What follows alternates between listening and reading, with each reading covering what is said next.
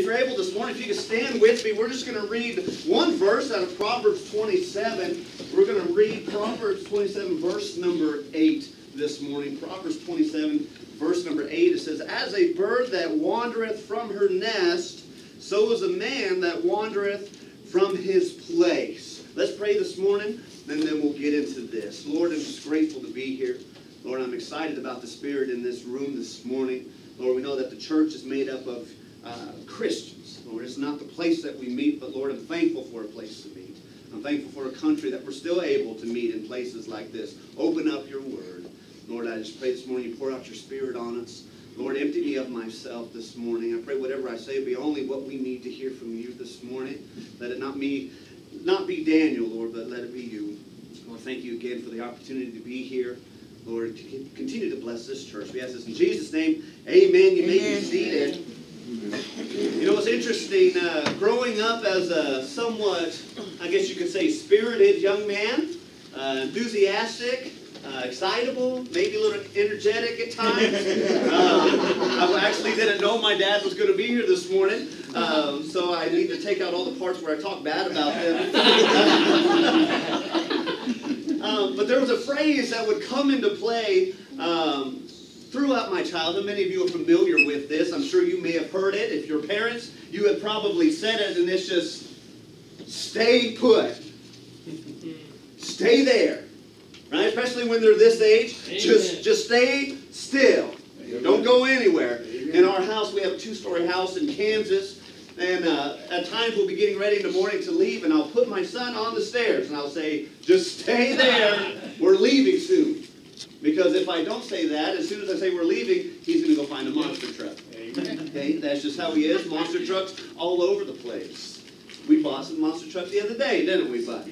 Okay, but it's a lot of fun at this age, but just the idea of just stay put. Stay put. And we'll get into that kind of verse number 8 here. "As a bird that wandereth from her nest, so is a man that wandereth from his place." You know, a bird builds a nest, don't they? Usually. Yep. A lot of birds do. We had a bird make a nest on our little back patio 2 years ago, actually. We didn't know what to do with it, so we just left it there until the bird flew away. Okay, but here in this image, we see as a bird that wandereth from her nest. A nest is a lot of things to a bird. Right? A nest is a few things we'll look at this morning, the aspects of what this nest could be. But understanding the idea of just staying put, when you think of a bird that wanders from her nest, she's opening herself up to a lot of things. Typically, why does a bird build a nest? Safety, okay. Warmth. Protection. A place to lay eggs. Right? Usually a nest is involving some type of home-type environment. Right? They want to have their eggs put there. Okay, we can think of those little birds maybe as something that needs to mature, something that needs to grow, something that needs to develop into something else, and we'll look at that a little bit. But in the nest, understand this morning, we get protection from. Right? We get protected from. In the book of Psalms, chapter number 46, I'm going to be in a few verses. You don't have to turn with me to all of them. But Psalms 46, verse number 1, it says, "God is our refuge and strength, Amen. A very present help in trouble. Therefore will not we fear, though the earth be removed, and though the mountains be carried into the midst of the sea, though the waters thereof roar and be troubled, though the mountains shake with the swelling thereof, Selah." Right? God is our refuge. Understand the protection that comes. There's a lot of different types of protections that we can get, especially as a Christian this morning. I'm hoping this morning, I prayed this morning, I hope that everybody in here knows Christ as your personal Lord and Savior. Amen. I understand, though, even in a group small like this, there could be somebody. Amen. I don't know. The person sitting next to you doesn't know for sure. Only you know. Right? We can make assumptions, obviously, but assumptions are a very dangerous thing. That's a different sermon. Okay? But in our nest, we get protected from, and we can look at things like mental harm. We get protected from mental harm. It's an interesting idea when you think of mental health and things like that. people oftentimes like to push them to the side, but they're a very present thing. Right? Isaiah 26, verse number 3 says, that will keep him in perfect peace, whose mind is stayed on thee, because he trusteth in thee. Amen. He's going to keep our minds, right? He's showing us, listen, at times in our lives, somebody could get to a point, and maybe you've been there, where you say, I am just overwhelmed. There's too much going on. Right? Just this year alone, we lost our senior pastor. He passed away. Many of our deacons have been in and out of town. Just last night, early this morning, about 3:30, we got word that our pastor's wife passed away. Right? So much is going on, and there's so much in our church, the talking and the discussions. But if we keep our minds on Christ, if we just stay put in the nest where we're supposed to be, he says, I'm going to keep your mind at perfect peace. 2 Corinthians this morning, chapter number 10, let me get here. 2 Corinthians 10, we can see in verses 3 through 5, it says, for though we walk in the flesh, we do not war after flesh. Amen. For the weapons of our warfare are not carnal, but mighty through God in the pulling down of strongholds, casting down imaginations. Right, and every high thing that exalted itself against the knowledge of God, and bringeth into captivity every thought to the obedience of Christ. Everything that we're thinking, everything that we're going through, we have to lay it at God's feet. That's right. When we stay where we're supposed to be, we are protected from things like mental harm. Hallelujah. You know, he was talking about Daniel this morning. It's interesting. Daniel chapter number 4, actually. I flipped there while you were teaching this morning. Sorry about that. I forgive you. I appreciate it. But Daniel chapter number 4, this story came to mind, and Daniel is basically pleading with Nebuchadnezzar. You have to change your ways, buddy. You need to repent. You need to get right. You need to figure out what's going on. And what happens is he gives them about this 12-month span of time, and he says, at the end of this, watch out. Right? You know, everything has a time. Amen.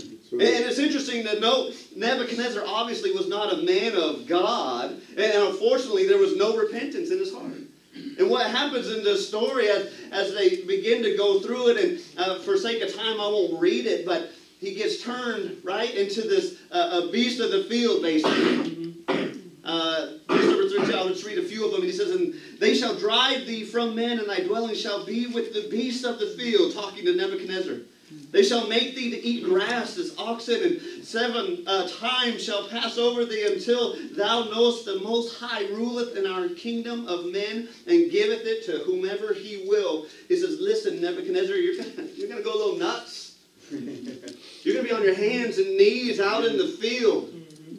Right? You're going to be eating the grass. And then all of a sudden, right after this time had spanned, verse number 36 in chapter 4, Daniel says, at the same time my reason returned unto me. And for the glory of my kingdom, mine honor and brightness returned unto me, and my counselors and my lords sought unto me. And I was established in my kingdom, and excellent majesty was added unto me. Now I, Nebuchadnezzar, praise and extol and honor the King of heaven. Isn't this interesting? Somebody who does not trust God, when he's put to and the truth is displayed to him, he gets to a point, now I, Nebuchadnezzar, I praise and I extol and I honor the king, because he understood the proper place to be. Amen. He got to the nest. We can see in our nest we're protected from physical harm.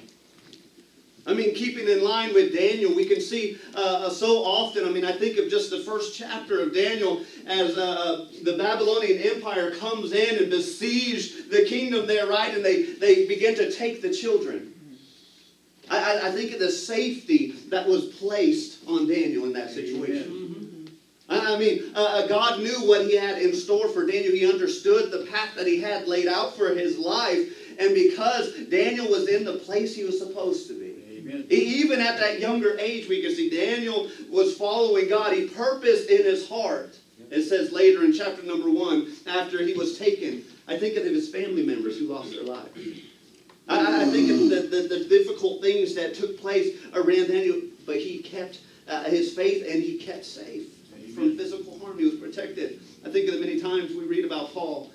right? Being stoned, or the apostles getting thrown in jail, and all of the harm that did come to them. But overall, listen, God kept them exactly where they needed to be. Amen. Because they were in the nest, so to speak. Right? We can see a protection from spiritual harm. If we stay where we're supposed to be, especially as Christians this morning, we are kept from spiritual harm. Be sober, 1 Peter 5:8 says. Be vigilant, because your adversary, the devil, as a roaring lion, walketh about seeking whom he may devour. Right? I understand this morning, Satan's just looking for you. That's right. He's looking for the opportunity to wiggle his way into your life when we're where we're supposed to be. Say, I can miss church when I want to. I just received a text not too long ago from an individual who said, I'm going to stay home and spend time with the Lord, just myself and the Lord this morning.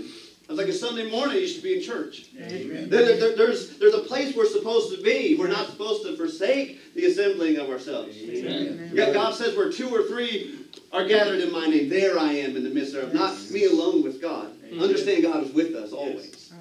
But there's a place that we're supposed to be. Satan's looking for that opportunity. He's walking around.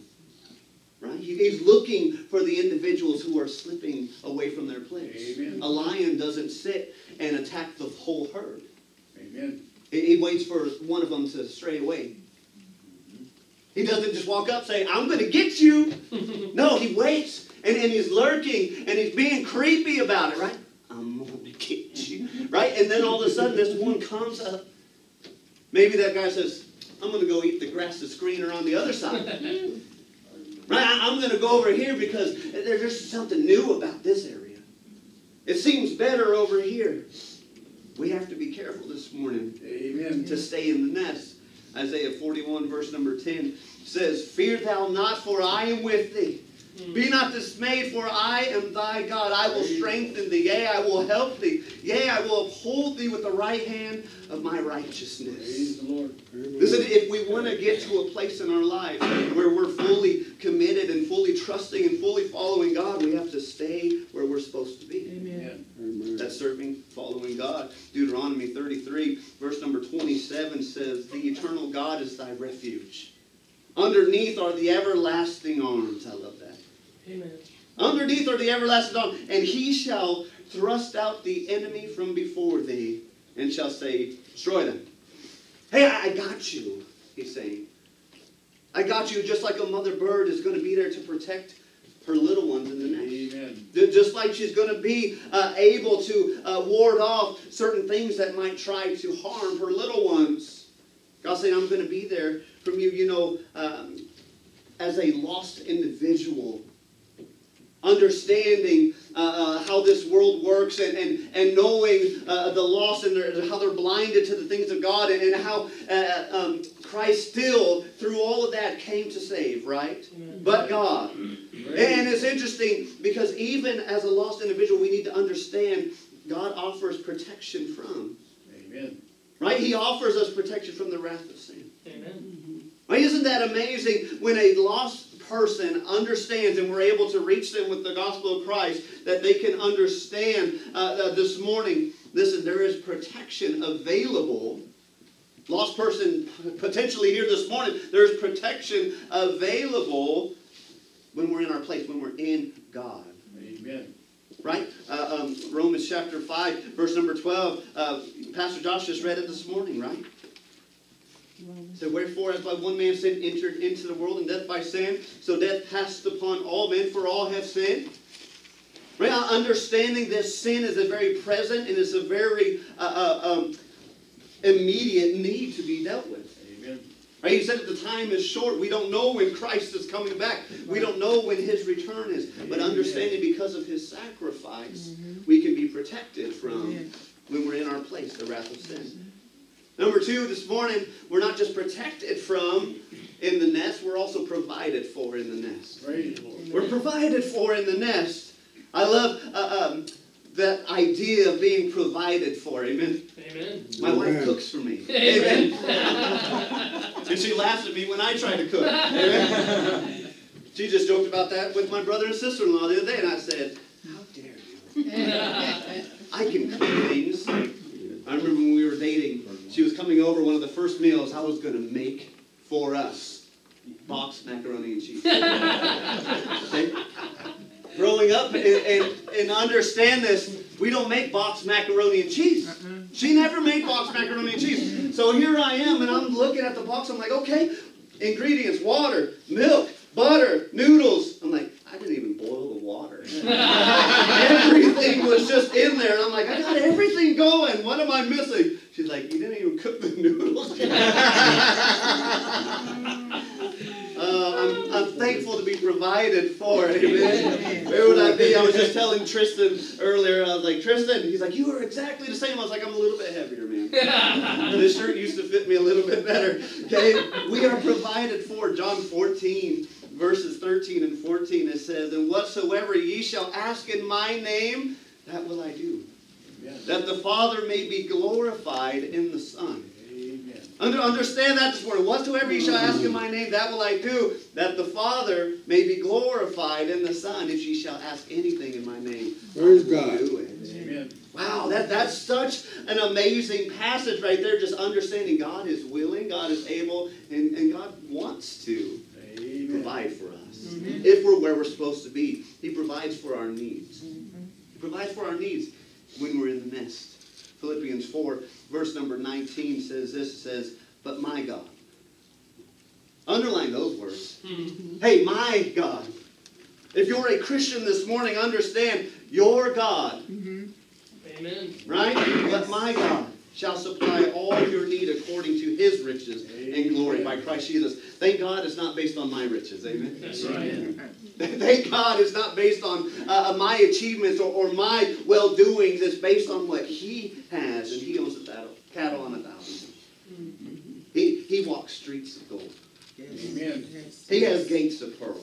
Mm-hmm. My God provides our needs. He provides for our desires. Yes. You know, God wants to give you what you want. Yeah. He wants to actually provide for your desires this morning. I enjoy the book of Psalms and just going through the different things that David speaks about. In Psalms 37, verse number 4, it says, delight thyself also in the Lord. Amen. And what? And he shall give thee the desires of thine heart. Man, he doesn't want to just provide for what you need. He wants to provide for what you want. Yes. But it's interesting because sometimes you don't know what you want. Amen. Right? You don't know what you want until you get what you need.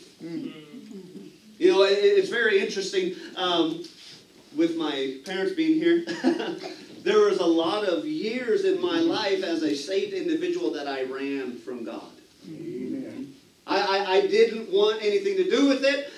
There were some people in the church, maybe not even to your knowledge. I just didn't agree with them. I didn't understand that way of thinking. Such hypocrites. How dare there be hypocrites in the church? How dare there be sinners in the church, right? And I had all of these wants and these wishes for my life that didn't line up with what God had. What he planned for my life. You know, so often in life, we have a desire and we say, Lord, this is what I want. Lord, this is what I want. Lord, this is what I want. And that's how we pray. This is what I want, Lord. Amen. I prayed today. Hey, Lord, this is what I want. And he's saying, listen, you don't even have about you what you really need. Amen. Right? There was a time I had to return and repent of my sins, fall on my face, so to speak, say, Lord, I done messed up. Mm-hmm. I need you. And he says, man, and he's going to shift the desires of your heart geared towards what his plan for you is. Mm. God wants to provide for our desires. Matthew 7, verses 7 and 8 says, ask and it shall be given, seek and you shall find, knock and it shall be opened unto you. For everyone that asketh, receiveth. And he that seeketh, findeth. And to him that knocketh, it shall be opened. Praise the Lord. When you're in the will of God. When you're striving and seeking God in your life, he wants to provide for your needs and your desires. And he wants to provide for your cares. For the things that you care about. You know, 1 Peter, oftentimes when we go to chapter number 5, people always assume we're going to the lion verse. Mm-hmm. But 1 Peter chapter number 5 has other good verses too. Verse number 7 actually says, casting all your care upon him. Man, he wants you to understand this morning, Christian or lost person, he cares for you. He wants you to understand. He offers protection from things in your life, but he wants you to understand where you're supposed to be. He's going to provide for the things that you care about. Amen. When you care about something, when you're concerned about something, that's what we bring to God most often. And most often, that's what he wants to provide for us. Amen. He wants to provide the forgiven life for us. Right? He wants to provide this ability to come before him, call him Abba, Father. After acceptance of him as our Lord and Savior, he wants us to fall on our knees and just thank him for who he is. Right? We have to understand all have sinned. We've all come short of the glory of God this morning. But that offer of salvation, of eternal life is available because he's provided the way. Amen. He's provided the way. Amen. He offers protection from. He provides for. And when we stay in the nest, that's where potential's formed. When we're where we're supposed to be, when we're serving God, when we're living our Christian life, potentials begin to form. If my son is where he's supposed to be, what does that mean? He's learning appropriately. He's eating appropriately. He's doing the things that he's supposed to be doing as he grows, as he matures. Right? Potentials are forming in his life. As a Christian, I can understand that God offers me abilities. Right? We understand the spiritual gifts that God offers to every believer. Your spiritual gift is different than my spiritual gift. Potentially, we could have some of the same aspects of some of the other gifts, but God gives us at the moment we receive him as our Savior. That's right. I'm giving you the ability, Christian, now, someone who has trusted me as their Lord and Savior, I'm giving you the ability to serve me to your full potential. Amen. I'm giving you the potential to bring me the glory and honor That's that right. is deserved of me. Yeah. I'm giving you this, Philippians 4:13, right? But rejoice inasmuch as ye are partakers of Christ's suffering, that when his glory shall be revealed, that ye may be glad also with exceeding joy. Listen, when the potential, when the understanding that Christ has come, when he laid down that suffering, his gift, his laying down of his life on the cross, I can rejoice in that. I can take a heart to that. God calls those men and women who are serving him.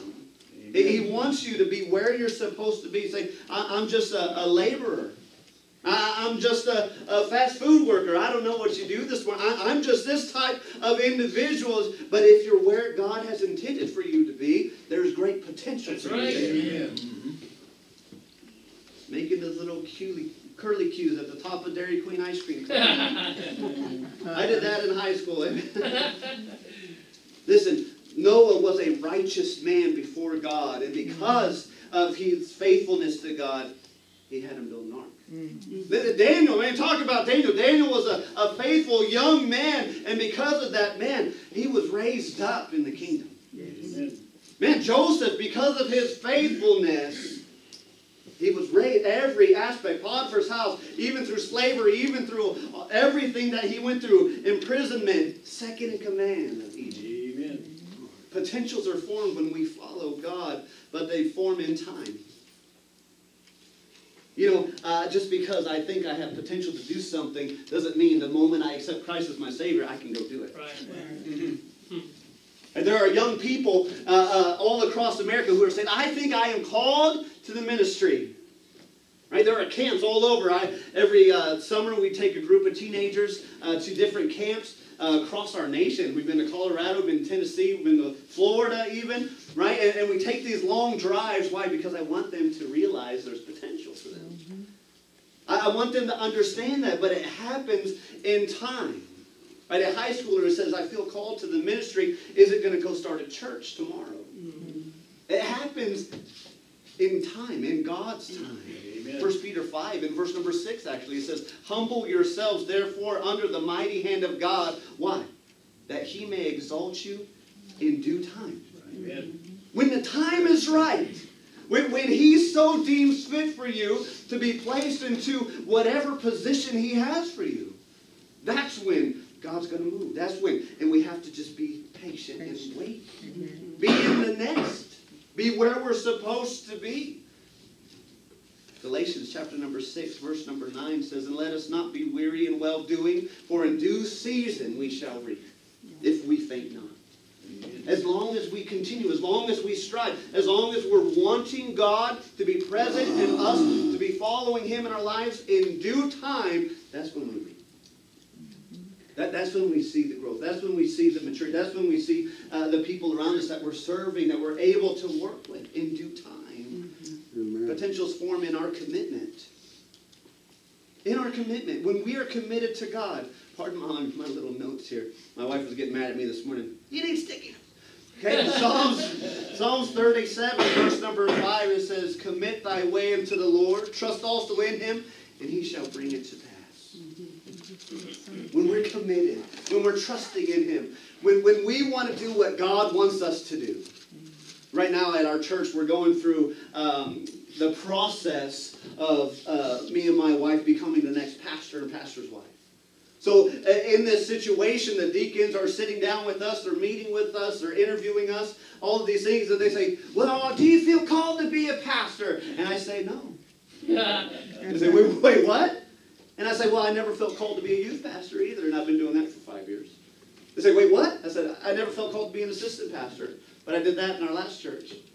What are you talking? I was like, let me explain this. I was like, I'm called to the ministry. Amen. I'm called to serve God.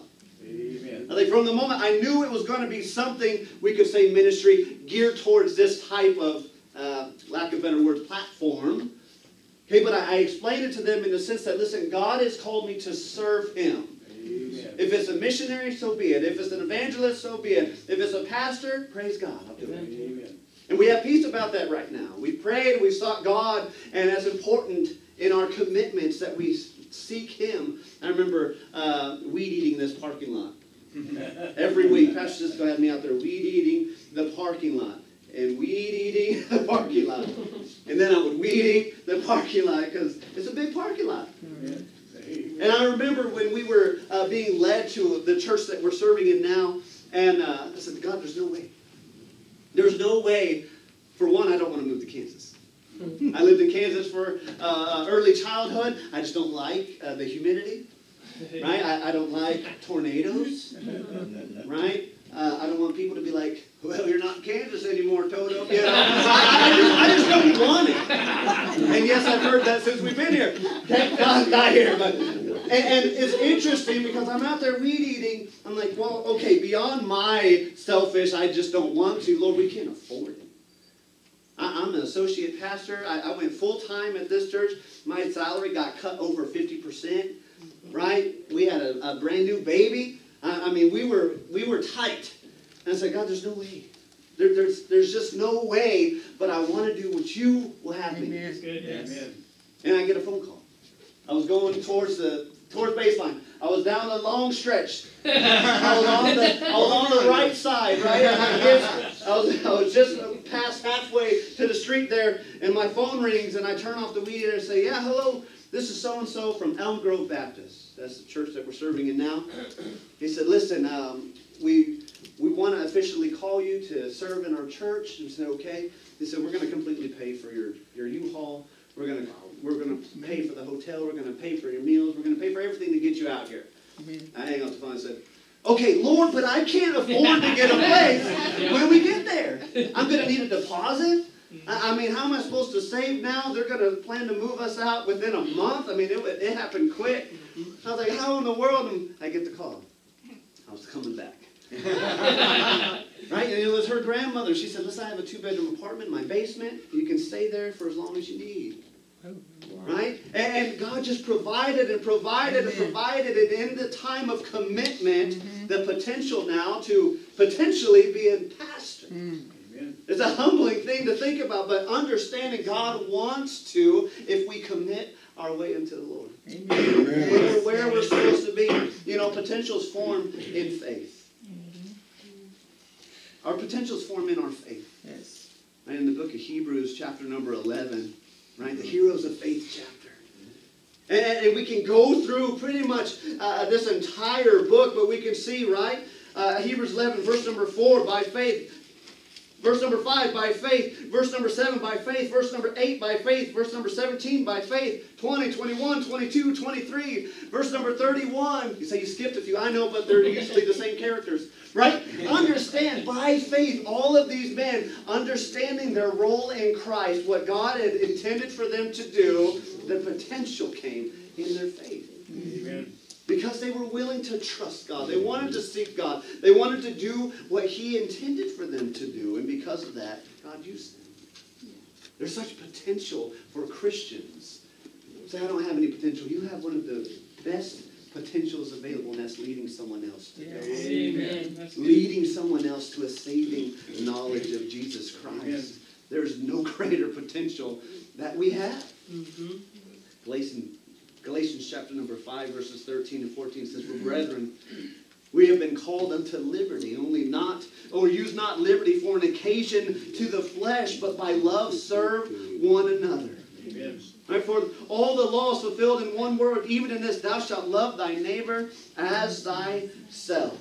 Yes. Listen, there's potentials forming when we're in the will of God, when we're where we're supposed to be, to serve Him. Amen. To serve Him. And it comes in time, it comes in commitment, it comes in our faith. And when that happens, when it takes place, right, we have to understand we're not motivated by our love necessarily. We become, when we're not motivated by our love, we become very critical of other people.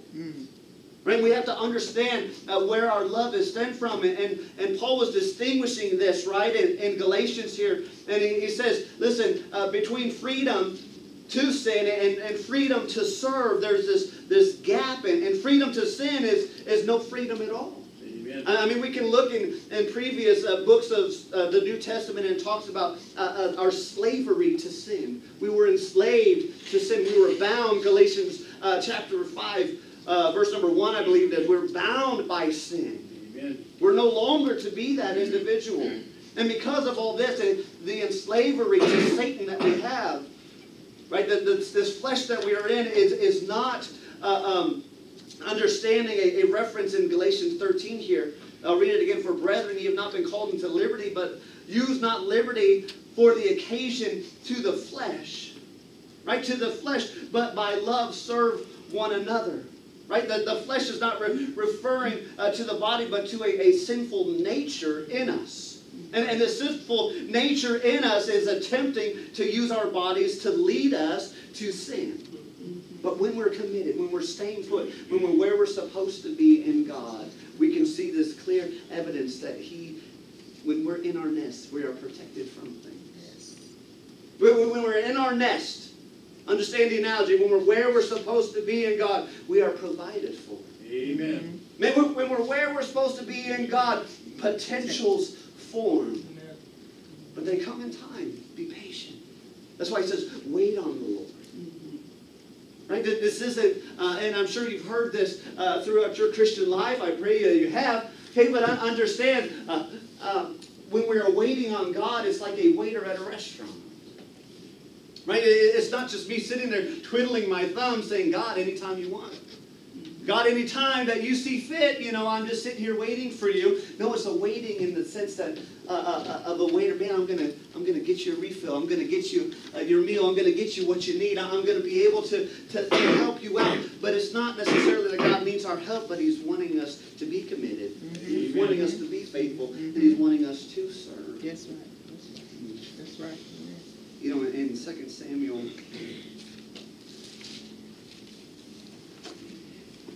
chapter number 11, it says, "And it came to pass," right, after the year was expired, verse number 1, "at the time when kings go forth to battle, that David sent Joab, and his servants with him, and all Israel, and they destroyed the children of Ammon and besieged Rabbah. But David tarried still at Jerusalem."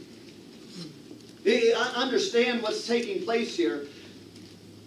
It came to pass during this year span, at the time when kings go forth to battle. This is when the kings go out. Amen. This is what they do. Listen, you're a king, you're going to battle. And when the time came that the kings go forth to battle, the end of verse number 1, "But David tarried still at Jerusalem." Amen. He wasn't where he was supposed to be. Amen. And what began to take happen? This is the start of the David and Bathsheba story. Right? Because he wasn't in battle, he went up to his rooftop. Because he wasn't where he was supposed to be, he laid eyes on Bathsheba in the back. Right? Because he wasn't where he was supposed to be, he began to have lustful desire for her. He called for her. He slept with her. He impregnated her. Because of this, he began to bring himself, I can only imagine the mental harm that came with it. Right? I'm sure at times there could have been physical pain that came along with it. Oh, worrisome anguish, right? I'm sure at times there was great spiritual harm because he drifted away from God. Amen. Right? You understand he wasn't being provided for in that time, and great disappointments began to come into his life. Listen, when all of this was taking place in David's life, his potential as the king of Israel fell flat. I mean, think of everything that stemmed from that relationship. The children that he had. Think of the upset in the family. Think of everything. He went from having a lustful desire because of not being in the place that he was supposed to be, to having some of his closest men murdered. To committing an affair, to having all of this troublesome until he got right with God. Listen, this morning, understand your need to be where you're supposed to be. When that mother bird flies from her nest, she opens herself up to great travesty. I mean, outside the tree, that's where the hunters are. That's where the weather is. That's where the difficulty lies. Hey, husbands, think about it. Stay where you're supposed to be, meaning what? Listen, two are greater than one. Right, we can understand that. Right? Two are greater than one, but two are greater than one at causing a lot of trouble, too. Know your friends. Know who you're hanging out with. Yes. Man, Pastor Josh said it this morning, man, it's good to be around the people of God. Amen. I love hanging out with my church friends. I love coming in town and getting to hang out with my church friends. Right? It's exciting and it's encouraging. And as a husband, we have to be able to understand when we start to drift from our place as a husband, what happens? Just like David, we open ourselves up to trouble. Amen. Man, our society is a wicked place. Yes, it is. They want nothing more than to throw pornography and to throw adulterous thoughts into your mind. Amen. That's all they want to do. I mean, think of some of the shows that are on Netflix and Hulu and all of those other things. Are there good shows on there? Well, sure, I'm sure. Yeah. Okay, but there are a lot of bad shows out there. Yes. Right? And we get this idea of, well, it's okay to go to the bars, and it's okay to hang out with ungodly people, and it's okay to make dirty jokes, and it's okay to look at women. I'm just looking. Be careful. Be careful. Right. Wives, same situation. Right? When you begin to drift away, hey, they cater to the women just as much as the men nowadays. Right? Everything is geared towards drawing you into a sinful environment. Amen. Yeah. Understand we're to be in our nest. Because what? Because as the bird that wandereth from her nest, Proverbs 7, verse number 8. As the bird that wandereth from her nest, so is the man. Let me get to the right spot. So is the man that wandereth from his way. Right? I understand it was 27, not chapter 7. Right. Understand as a Christian this morning, we are to be where God has intended for us to be. And how do we get there? Trusting in Him, following Him, praying, seeking Him for our lives. Yes. You can't just show up to church on Sunday and expect God to use you for great and mighty things. He needs you Monday through Saturday too. Amen. Right? We have to be willing, especially if you're lost in here this morning, to understand Christ gave Himself for you. Why? So He can pour out an abundant life on you. He wants to give you everything that you need in life. Man, what greater thing is that to understand as somebody when you get into a relationship and they provide for everything that you're looking for, everything that you need, everything that you long for. Right? Think of it as a child and their parents are able to provide everything that they need, everything that they desire. Man, there's not a happier place to be. God wants us to be in the nest. He wants us to be where we're supposed to be. Amen. That's in His will. Let's pray this morning, and then Pastor Josh, you can do what you need. Lord, I'm just thankful for your opportunity to stand here this morning.